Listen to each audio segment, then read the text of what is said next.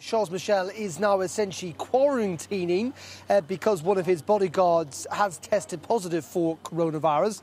Now, Charles Michel is the EU Council President. He is essentially the man who is in charge of organising these regular meetings we see between the EU's 27 national leaders. And even though he was tested negative yesterday, under Belgian rules, he still should quarantine for a period of time so that further tests can be carried out if you've had close contact with someone who has tested positive. And that essentially means that the EU Council Summit that was due to be held here in Brussels in person on Thursday and Friday of this week has been postponed. It was due to talk about a whole range of issues, including rising tensions in the Eastern Mediterranean, sanctions with regards to Belarus, and, of course, the ongoing coronavirus crisis. That has now been postponed until next week, until the 1st and 2nd of October.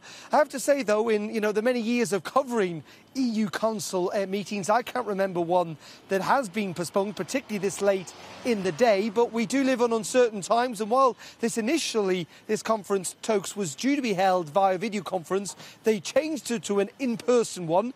But like all of us, our plans are all being upended at the moment, and EU leaders are no different.